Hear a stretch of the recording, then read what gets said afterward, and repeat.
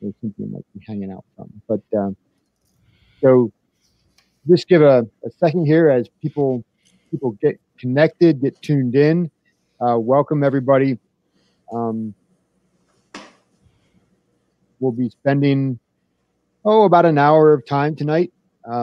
We got some great presentations from Karen and Matt to go over first culling, and then second thing we will look at is selection, making those primary selections at 16 weeks. Because I think the emphasis here tonight is really about getting those breeders prepared. You're actually weeding through the flock of birds that you might have hatched in the spring, and they're about 15, 16, maybe 18 weeks old, whatever the case is when you're going to make this selection.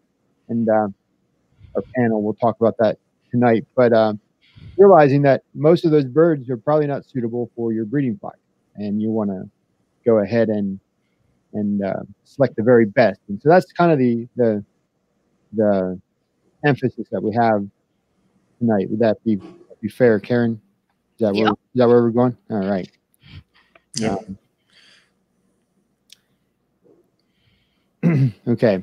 So I guess with that, we're about 2 minutes into this, so we're going to go ahead and get started. So the format here, just if you're coming in, our first half of our hour together, roughly speaking, we're in broad terms here, will be the presentation part, our program part. And we're not going to do a lot of, or any really, probably answers to questions during that time. We'll do that in the second half. And the reason for that is that way we can chop up Karen and Matt's portion and post that as a nice standalone video that'll live on YouTube as a reference, and then for people to see, for all four people to see in the future. And then we'll cut that out and we'll do the live Q&A portion after that. And very happy to have Karen on here. Matt, of course, was on the first one with Aaron that we did here, the APA live stream as part of the Heritage Poultry Breeders segments that we've been doing. This is turning out to be kind of a fun thing. We're going to try to stabilize on the fourth Tuesday of the month for you guys that are just coming in to listen now. I realize we busted that this month, but that's my fault. I was on the road last week, and it was going to be hard doing this live stream from a parking lot or a rest stop. So we did move it. But I've had the pleasure to know Karen and Matt going all the way back into their SPN days and talk a little bit about their breeding stuff. So I'm gonna stop talking now. We're gonna bring Karen on, and she's gonna bring her. She has a PowerPoint, and she's gonna walk us through the culling. So welcome, Karen. Hello. You ready to go? Oh, sure. All right. You want your PowerPoint up? Yeah. So I'm Karen. I've been breeding for just under 6 years. So I'm a small breeder. I only have about 20 breeding hens per breed. So I only had about 120 chicks per breed each spring. So 6 years isn't very long, just getting started, but I have had luck to work with a lot of great teachers in the past. So what is selection? I'm sure someone out there has a good definition, but for me, it boils down to picking which birds you're going to breed from and which ones just aren't good enough. This is a huge topic that cannot come close to being covered in a short online session, especially by me, but we will have to try to hit the basics. I do want to note that I can only speak to my method, what I do as a small breeder. What works for me will not work for everyone, plus my method is ever evolving. When Matt takes over for the good part later, you'll see he's breeding a much larger scale, so he has a different perspective that may resonate better with you. Is anyone wondering why select breeding fowl at all? If you ask your kids or grandkids, they will tell you that the next generation of humans is way better than the previous one. That just isn't so for chickens. If you breed all your chickens together that you happen to have, your future generations are going to get worse and worse. My whole goal as a poultry breeder is to work to get as close to the standard as possible, so I want my flock to get better in time. Therefore, I need to select the best birds to work with. In my opinion, selection and record keeping are what differentiate the true breeders from the hatcheries and the peddlers. The more chicks you hatch from each year, and the pickier you are with which ones you keep, the faster your progress will be in meeting your goals. Since I'm talking to APA members tonight, most of you need to make some money off your birds in order to be sustainable. So the more birds you hatch and the more you cull, the sooner you will have birds in the sales pipeline as well. How do I select breeding fowl? Well, you're looking for the best representatives of the breed you can find. No bird is perfect, and it's up to each breeder to decide what they will or will not tolerate. The vigor of my stock is the most important trait I look for. For me, this is the easiest selection criteria and accounts for more than half my culls. The next criteria is type. This is where my breed standard comes in. How is the bird supposed to be built? It's phenotype. Then comes utility. Is this bird productive, useful? And the American Poultry Association Standard of Perfection, which is the breed standard that applies to me, there is an economic quality listed for most breeds. To me, this is just as important as the physical attributes and color descriptions. And then breeder's choice. This is not a normally listed selection criteria, but not everything about your bird will be written in the standard. Broodiness, temperament, and foraging ability are examples of hereditary traits rarely listed in the official standard. Exact production quality is also not listed. The Leghorn standard doesn't call for a 320 egg pullet season. The Delaware standard doesn't call for a market-ready bird at 12 weeks, but yet those may be the exact kind of goals an individual breeder may set for themselves. Birds' weights are also a range. Standard-bred birds should be within 20% of the standard weight. For my Rhode Island Reds, that means I get to decide if I want my hens to be on the upper or lower end of the 5.2 to 7.8 weight range. You also get to pick what are your acceptable faults or defects. In fact, you almost need to. You cannot fix everything wrong with a bird at the same time. You will need to prioritize your focus and tackle a few issues at a time. That said, I personally don't choose to allow any disqualifications. Disqualifications are listed in the standard in two places. The general disqualifications that apply to all breeds are listed in the front of the standard of perfection. Then the more specific breed disqualifications are in the breed listings. To me, any trait bad enough to have a bird immediately dismissed from the showroom is one I don't want, even if exhibition isn't my main goal. I trust in the master breeders of the past, know that they knew more about poultry than I do, and that anything they labeled a disqualification probably won't make my birds healthier or more productive if I choose to tolerate it.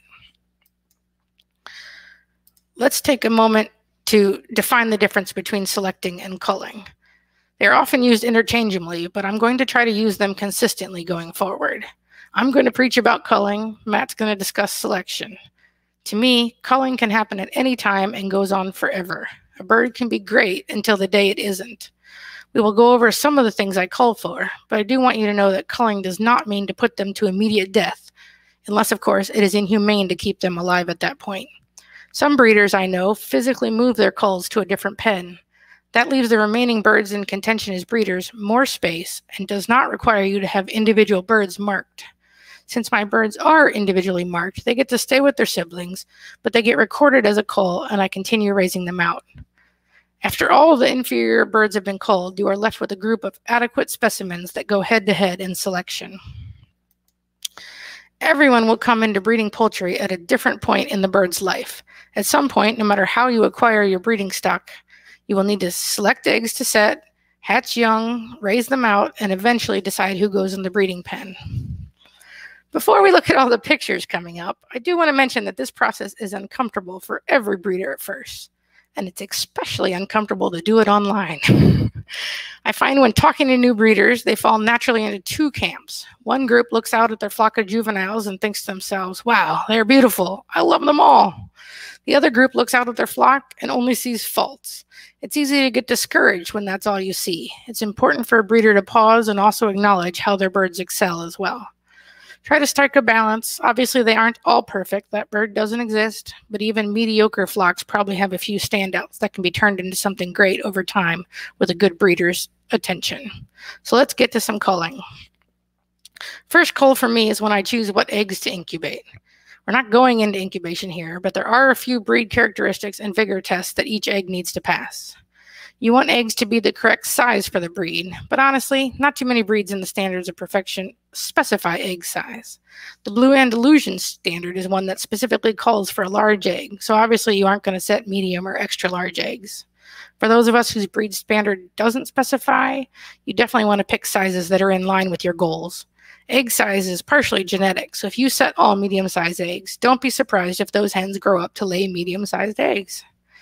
Next is egg color. We talked about the Andalusian before.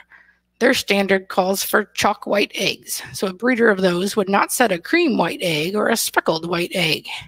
My Rhode Island Red standards call for eggs to be brown to dark brown, so I have a range of acceptable shades. A breeder of a breed like Welsummer's Morans or their Americanas will pay special attention to egg color, although they need to make sure it's not the only thing they're selecting for. Lastly, I want my nice eggs to have a nice shell, one that I'd be proud to put in an egg carton. It takes a healthy mom to put out consistently nicely shelled and shaped eggs. Eventually, hatch day comes. I do not assist in hatching. I want chicks that are strong for the beginning.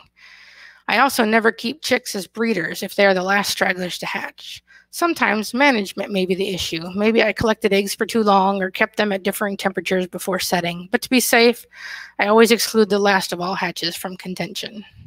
Speaking of management, every once in a while I'll lose track of the pedigree of a chick. Maybe I didn't mark the egg correctly or I put it in the wrong hatching tray. But if I don't know who the parents are, I just can't keep it.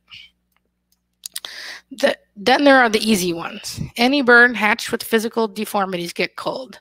Some defects are obvious, like a yolk sac that has not been absorbed correctly. Sometimes they are less obvious. If you look at this chick, not only does it have an opening in its abdomen, it also has slightly curled feet that I wouldn't want to keep. You also want to look for other foot deformities, like webbing between the toes. After the chicks have had a few hours out of the hatcher to get their sea legs, I like to pick each one up and check it over closely. I gently hold it by the neck, rub a finger up over its abdomen, and look for both eyes to be open and bright. I check the beak for any sign of an alignment problem, then I run my fingers over its back and sides, feeling for any scabs or anything that doesn't feel right. I look at its little dangling legs and toes to make sure they look good, and then check the vent. Lastly, I put them down on a towel to walk around. I want them to walk readily, with no signs of awkward gait or sitting oddly on their haunches. I am looking for bright, active chicks, not sleepy, pitiful chicks. During the health check, I'm also looking for any visible, non-standard traits. These traits go to type what you should expect a bird to look like. Here we have two newborns with feathers on their legs. What's the big deal? Well, it may be nothing. The one on the left is a hatchery light Brahma. It's supposed to have feathers on its legs. It's good to go. But the one on the right is a black Australorp, a clean-legged breed, so it's a cull. We're going to use black Australorp chicks for the next examples, too. Here's one with bright yellow feet and one with dullish whitish feet. Is this important? Well, the standard calls for pinkish white feet, so another cull. One more slightly complicated example. The one on the left has the traditional black, white, and yellow chick down coloring. But one year I had some hatch with reddish tint on their heads and cheeks. The standard did not have the answers for me this time, so I had to go to other sources. Luckily, I was able to find out from my breeder that rust in the chick down will translate into rust in the feathers of the adult birds, so I knew early that this one was a cull, but people love unique birds as pets. I do want to emphasize again that except for true physical defects, my culled chicks are retained to sell to pet homes or for meat. I don't kill the poor babies just because they're the last to hatch, have poor coloring, or I mismarked them. If they make it through the first few days, they are available for sale. One question that usually occurs to new breeders right about now is, so what? Who cares if they have rust in their feathers or yellow feet? Everybody understands that physical defects affect a bird's ability to be a productive chicken, but it's a little harder to understand why the color or other cosmetic things matter. I can only speak for myself here, but for me, it's all about trust. When somebody gets a bird from me, I feel they deserve to get a bird that looks like it should. Pretend it's a dog. What if you wanted a golden retriever and you ordered one from a breeder? When you go to pick it up, it has 6 toes and spots like a Dalmatian. Now, nothing wrong with that. It's probably going to be a good, healthy dog, but it's just not what you're expecting. It's just not a golden retriever. That's how I feel about the chicken breeds. The bird's type, color, and utility all go into making a Rhode Island Red a Rhode Island Red. There's not a lot to look for over the next few weeks in the brooder. I continue to observe them and look for any signs of weakness. If I see one that tends to hang off away from its siblings, I'll throw a leg band on it and see if it was a fluke of timing or does it self-isolate often. If it was a fluke, I take off the band and move on. If it's consistently like that, I will cull that chick. If one chick shows any sign of illness and the rest don't, it will be marked as a cull. You also want to keep looking for all the same things you look for at hatch. When culling, you don't stop looking for faults just because they didn't have them last time. You just start adding more traits to watch for in what develops or becomes more obvious as they grow and feather in. Now the birds are older and moving out to pasture. Once they're outside, there's a whole lot more ways for them to get into trouble. Does one bird repeatedly get its head stuck in the fencing? Is there one bird that rarely leaves the coop while everyone else can't wait to get out in the morning? Does one bird show symptoms of coccidiosis while the rest are fine? I'm starting to track and cull for those things at this point. I usually start weighing a little later than I used to, now that I have past growth charts to compare against. But by 6 weeks, I expect my birds' weights to be pretty uniform. The biggest ones often won't get to stay, and anyone under the median is also in trouble. This bottom picture is of an 8-week-old black ocelot from my first year raising them. They were born in early February, and this was taken on April 1st, so it's not like they grew up in the heat and didn't need to develop feather cover. I had 10 chicks out of the 100 who were very slow to feather in. I took these pictures, panicked a little bit, and called my breeder. They reassured me that it was normal and they were fine. Turns out, in the end, they were perfectly normal looking, and all of them ended up being males. So I have some slow feathering males in my line. Is that great? Well, I'm still not so sure, because every few years I get calls about chicks who must have lice or mites because they just aren't feathering out like everyone else. I internally groan and tell them it's okay, say hello to some of your boys, but it reminds me to put that on the list of things that may need attention. By week 8, you will want to separate your males from your females if possible to give them their best chance at thriving. Every breed has different tails on gender, but it should be pretty obvious by now which is which. I also suggest assigning each bird a number and making sure you are keeping records on the individual birds going forward. While you are separating them, it is a good time to check out a few things that are accessible at this age. I check all my males for crooked pelvic bones. Males can pass this down to their daughters, and it makes for a poor egg layer. I lifted these pictures straight out of The Call of the Hen by Walter Hogan. You want a bird with a nicely curved C-shaped pelvic bones. Straighter pelvic bones are also okay, but you do not want one severely curved in like the second picture. Laying eggs will be very painful for this bird, and she will avoid it. I also do an eye color check now. I'm looking for both eyes, and let me repeat, both eyes, to be nice and dark. Let me warn you, though, this blurry picture is an 8-week-old Welsummer. Their standard calls for a reddish bay eye. Now that's a weird color, and reddish bay is not in my color vocabulary, but I was pretty sure this wasn't it. I panicked, called about, and honestly didn't get an answer. But since all of them were this way, there was nothing to do but carry on. Gradually, as they aged, their eyes did change color, so for that breed, it was too early to check for eye color. Y'all will discover what you can and cannot judge at this age, but I encourage you to try to do some culling, as the females are more than ready to be sold at this point. From now until butchering age, I take notes on the birds, trying to record traits or behaviors that might not be obvious on the day of selection. These are not necessarily black or white things that signal an automatic cull, but part of a bird's record. They can be positive things that earn the birds points, or negative things that weigh against them. I breed big birds. I need good, strong legs and hips. I record anyone who catches my eye for an unnatural gait or limping. Turkey breeders especially need to watch for this. If you don't note who it is, you may miss it on selection day. I like a bird who heads out to the pasture. Dashing to the feeder immediately is not what I consider foraging. I will sometimes sit and observe who goes where when I open the door. If any of my birds were to save a family by dragging them out of a burning building, that would be a positive note in their record. Temperament is a big one for me, and it's more than just human aggression. I want a confident bird. I don't want terrified birds. I like leaders, but not bullies. Is there one bird that sits by the coop door and doesn't let the others in without pecking at them? That would be a negative on her record. Is everyone roosting at night except for those two?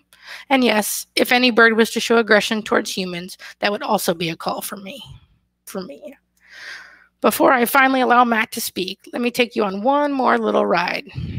One of the most common questions is, exactly how many birds do I need to start breeding? Well, the answer to that largely depends on your goals, but let's run through a scenario that can help illustrate how it usually goes in real life. Let's say you start off with 4 dozen eggs, either hatching eggs from another breeder or eggs from your adult birds. The first cull before setting knocks 7 eggs out of contention, so you are putting 41 eggs into the incubator. Turns out the stock that laid your eggs was well fed and vigorous, and you have a nice 90% fertility rate. You'll be moving 37 eggs into the hatcher. Your luck holds and you get a respectable 90% hatch rate. You have 33 chicks. Unfortunately, one little guy was a little bit too eager and hatched before absorbing his yolk, down to 32. Which ones of the remaining 32 will be good enough to become your breeder birds? Now we go into our second cull at hatch. This one was the last to hatch, and these 2 don't meet our standards. During brooding, 1 chick came down with pasty butt, so it's off the team. At 4 weeks, they head out to pasture. Unfortunately, we lose one to a giant snake. One day, you notice one has a dirty beak. Upon closer examination, you find a crossbeak. When we separate the males from the females, we also see that there's one bird much lighter than the other males. As the males' combs fill out, you notice one has a side sprig. That's a disqualification. You check the boy's pelvic bones, and they are all good, except this guy. Next week, you discover a girl with a huge crop in the morning. You make a note, and she's the same way the next morning. While you don't know exactly what's going on at this point, and she may recover, it's not worth the chance of passing on a weak crop gene. About a month after you separated the sexes, you notice there's a male in with the girls. I call these sleeper males, ones that don't mature until they are safely away from all the other boys. While this is an admirable survival instinct, I don't want to breed from those males. In the week leading up to selection, it becomes obvious that this girl is always limping, although you can't quite figure out why. This boy is just too anxious. He will never make a good flock leader, and his anxiety will mostly spread to his hens. So here we are, we're at butchering age, and we have 9 males to choose breeders from and 10 pullets. Note, we also probably have 3 girls to sell as pets and 7 males to cook up for tailgating. Matt will talk about how to pick the breeders, but if we want to make improvements in our breed, we want to keep the top 10%. So that's, well, I guess we'll round up to 1 whole bird. But wait, do you want to base your whole breeding program off of 1 male? Probably not. So maybe we forego improvement this generation and settle for maintaining quality and keep 3 males. We have 10 girls left at this point who are nowhere near mature enough to select as breeders, but with these kind of numbers, I have a feeling you'll end up with almost all of them in the breeding pen, again foregoing improvement this year. And as the eternal chant of the breeder goes, next year I will do better and hatch more chicks.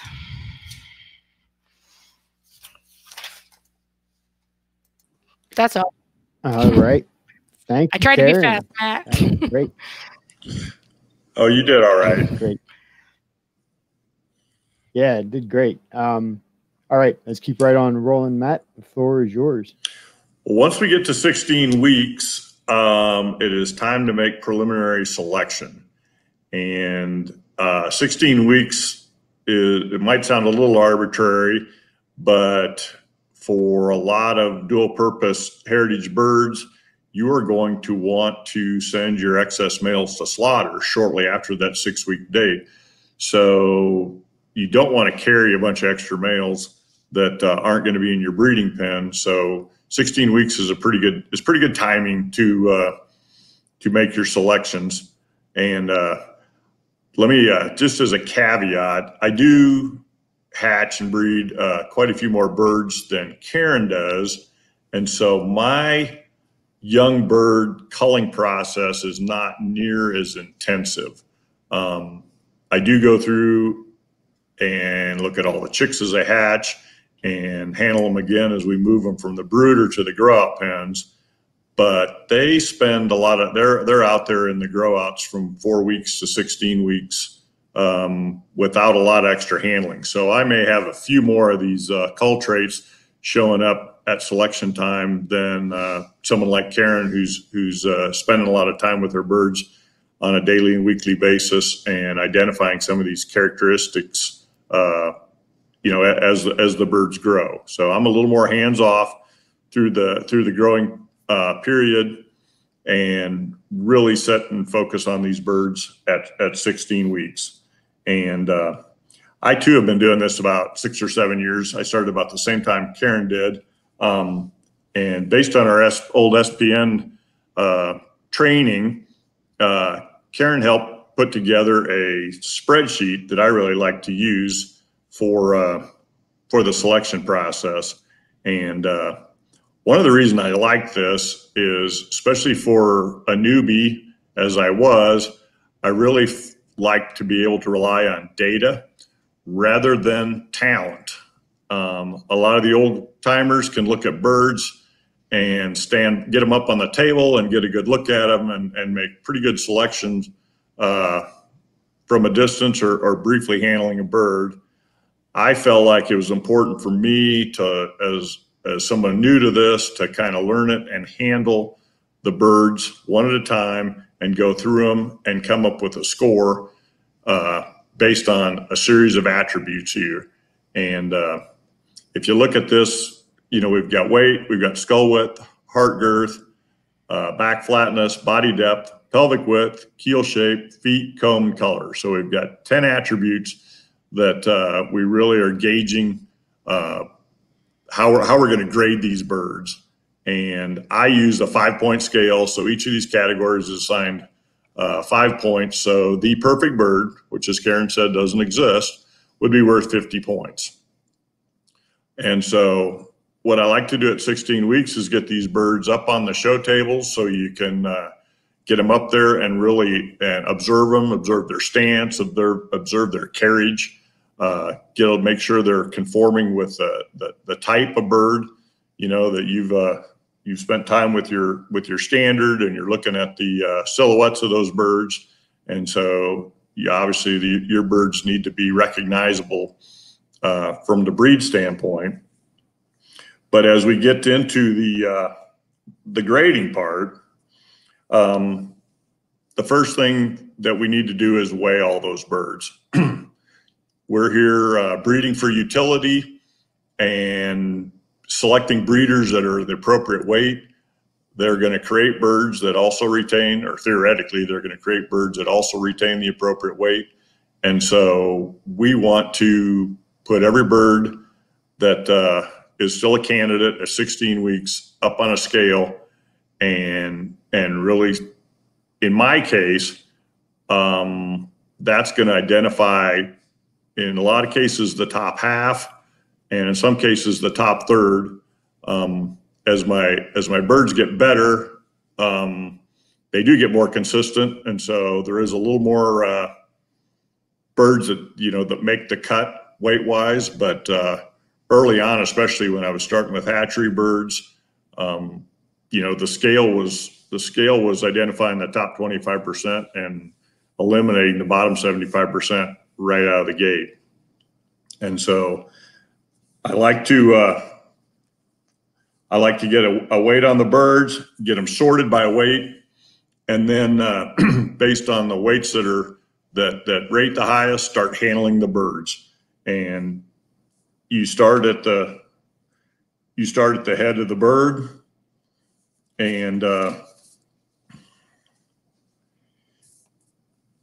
you start looking at that skull width.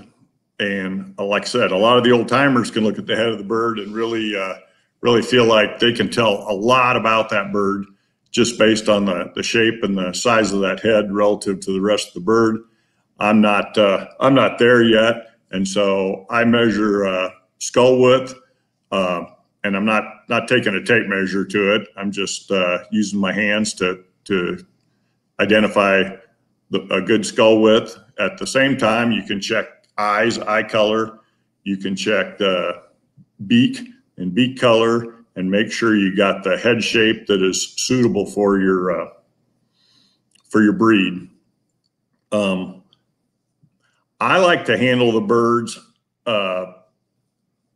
by placing the bird breast down in the palm of my hand. If you guys aren't used to, you folks aren't used to handling birds, that is a fairly comfortable way. It's comfortable for the bird, especially my pullets. They relax fairly quickly, and you can maneuver them around, and you can assess various parts of the body while they sit. And so in my case, I'm left-handed, so I put the bird in my right hand, keel down in the palm of my hand, and then I can assess the head, move down the body of the bird and check the back end and down to the feet, all while that bird's resting in the palm of my hand. And so while I'm looking at the skull, I also take a look at the comb. Karen made a good point about a lot of these attributes that make up the type of the bird being important, that the bird identifies as the breed it's supposed to be. When I'm going through birds at 16 weeks, though, these combs aren't necessarily very well developed. And so, especially with the pullets, they're pretty little pink immature combs. And so my comb evaluation at 16 weeks on the pullets is just identifying comb type. If it's a breed, all my breeds are single comb breeds. I need to have a single comb. I can count points. It's a good opportunity to look for side sprigs, which is a disqualifier. But I don't, in a production system, I don't weigh combs very heavily, and I don't make huge distinctions based on combs, especially at this young. Later on in the game, when we're doing final selections, combs will weigh a little more heavily into the process. But right now, not so much. And so then we move down the body of the bird, and we're going to lay our hand across the back and measure the heart girth. When we're talking heart girth, we're talking about heart and lung capacity. You want a bird with adequate width there. They're not pinched. At the same time, you run your hand down their back. You're looking for a long, flat back with plenty of meat on the hip bones. Obviously, you don't want a bony bird. If you've got a bird that makes weight, you're probably not going to have a bony bird. But you want to feel that nice, long, smooth back. And then the next step is to evaluate that keel. And you've got that bird in the palm of your hand. A good keel should feel very comfortable in the palm of your hand. It should really fit. It should be smooth. You want it to be long. You want the keel to end just below the pelvic bones in terms of length. You can run your fingers down that keel. You're looking for bumps or wrinkles or twists. Those are all problem areas.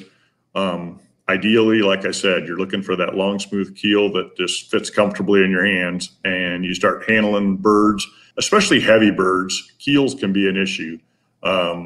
If they don't harden up and they're roosting as a young bird, keels, soft keels can turn into bumpy and twisted keels.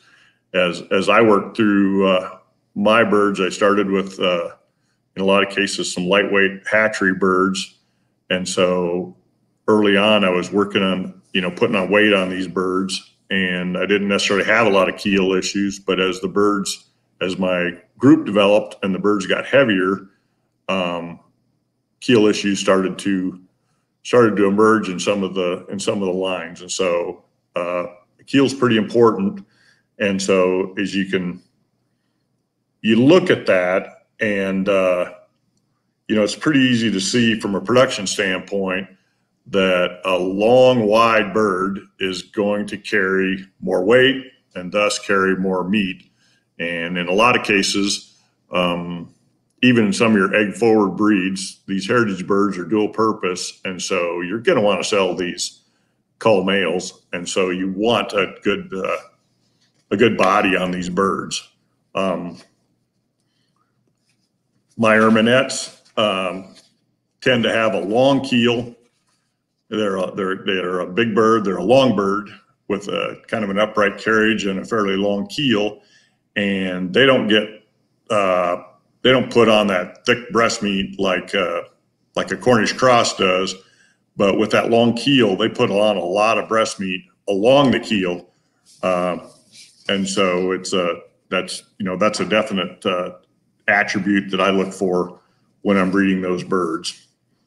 Next, you move to the back of the bird, and this is where you're identifying egg laying capacity. The body depth and the pelvic width are two attributes that a lot of people believe, and I'm one of them, can help you predict the egg laying potential for these birds. And the best way or what I like to do with that is take my fingers across the back of the bird, and you're measuring the distance between the end of the keel bone and the pubic bones. And of course, everybody's hand's a little different, but once you are handling birds consistently, you can come up with your own measurement system. But in my case, I need to have at least 3 fingers of depth, body depth, before I'm going to keep a bird. My late laying Faverels have a hard time getting to that, but they only lay about 160 eggs a year. But my Welsumers and Erminettes, a lot of times I'm 3 fingers all the way to 4 fingers deep, laying across the back of that bird, and that's a pretty good predictor of capacity. So now you've looked at the body, length and width, and now you're looking at the depth of that thing. And a lot of that depth capacity is their ability to produce eggs and have them queued up in production so that they can lay an egg a day. And so that's a very significant attribute. It's one that Walter Hogan identified and talks extensively about in Call the Hen. And he was in 1914, he was one of the first ones to identify these attributes and really speak to their potential in improving breeding birds from a laying capacity standpoint.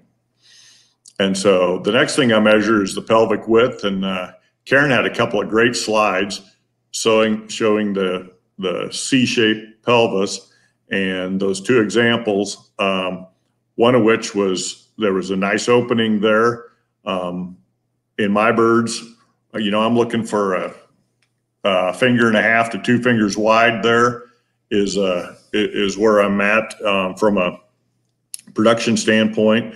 But you can get a hold of birds that you can barely get 1 finger between the 2 pelvic bones.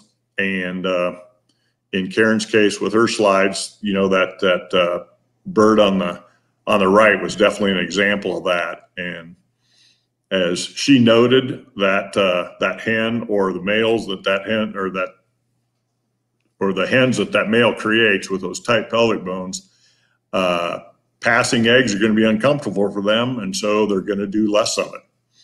And so, to me, body depth and that pelvic width are your 2 very, very significant indicators of egg capacity, and something that when I was starting with birds, again, hatchery quality birds, that was a big area of emphasis for me, is finding birds that had above average laying capacities and keeping those birds, and that translated into improved egg production. Lastly, we've got feet and color. Obviously, feet are important structurally. You're looking for good legs, good feet, straight toes. It's important, depending on your breed, that your color of the feet are the appropriate color. Some birds are white-skinned and have white legs and feet. Some birds are yellow-skinned. Karen had an example of appropriate leg color for her Australorps. But a lot of time with feet, you're looking at those birds standing up, and you're looking for a good strong stance, good wide stance, birds that move well. And then color is, I have it last. Obviously, we want these birds to look like they're members of the breed. They belong to this breed. But I'm a firm advocate of build a barn and then paint it. That's how I was taught, and I still believe that. And so, you know, it kind of depends on where you're at in the process. I really spent a lot of time with my birds early, getting their bodies in shape, and kind of, I didn't ignore color, but I just didn't emphasize it. I wasn't going to keep a bird with poor type because it had excellent color. I was more apt to keep a bird with excellent type that had poor color. And unless you just make a total mess of your flock, you can come back and clean the color up later. But I like the idea of having good productive birds and then giving yourself an opportunity to work on color. And so when I went through, just everything I've done in terms of breeding, is I really emphasized the body, the type, the egg production, those utility characteristics, and then combs and color were really the two things that I saved for last. And actually today, 6 years in with a couple of these breeds, that is kind of what I'm working on now. Is I feel like I've got bodies on these birds where they need to be. No bird's ever perfect, and there's certainly room for improvement. But now that I've got things kind of where I want to be in that respect, I can emphasize color and combs, which are more aesthetic attributes. I don't know that they don't necessarily affect production, but to Karen's point, you still want your birds you want a Welsummer to look like a Welsummer, you want an Australorp to look like an Australorp. And, both of those things are important. I do, with my Erminettes, coloration was a really important part of their attribute. That's one of their unique features. And so I did have to spend a little more time with color and bring it up in terms of an area emphasis and balance it against utility characteristics, because it was an attribute that I didn't really want to lose. And so, but with my other birds, utility came first. And so kind of to wrap this thing up, in the end, you can only breed what you have. And so depending on what you start with, if you get good birds from a well-known breeder and a good breeder, you're not going to have a lot of projects to work with. You're going to be making pretty small choices between birds. But if you're starting with hatchery stock or kind of starting a reclamation project, you're going to have to make some decisions, and you're going to end up,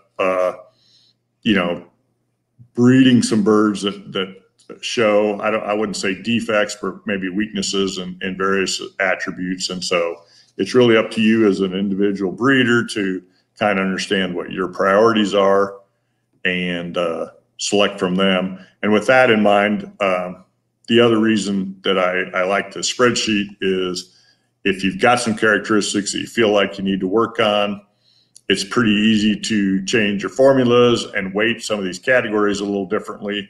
I did that early on with my birds, emphasizing overall body weight and the body depth and pelvic width, and giving them more weight than some of the other attributes in the formula. But again, that's an individual breeder trick, and you can do that as it fits your priorities. But that's the beauty of a spreadsheet. And the other thing I like about it is you can use it to compare birds that were hatched in different hatches. So as you can see on the example, I got some birds that were hatched on the 13th of January and some birds that hatched on the 2nd of February.